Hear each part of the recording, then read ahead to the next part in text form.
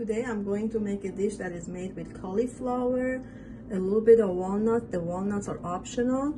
Pomegranate seeds, I already bought it, seeded ones, and a few figs. Depending on how sweet your pomegranate is, you can use 2 or 3 figs. This is how my cauliflower came out. That's replacing the rice. To use my Vitamix, I'm going to use my Vitamix for the sauce because I want to use the seeds. I'm going to use a little bit of saffron. This is how it came out. So here's the cauliflower, and I'm going to put the sauce on top and the walnuts.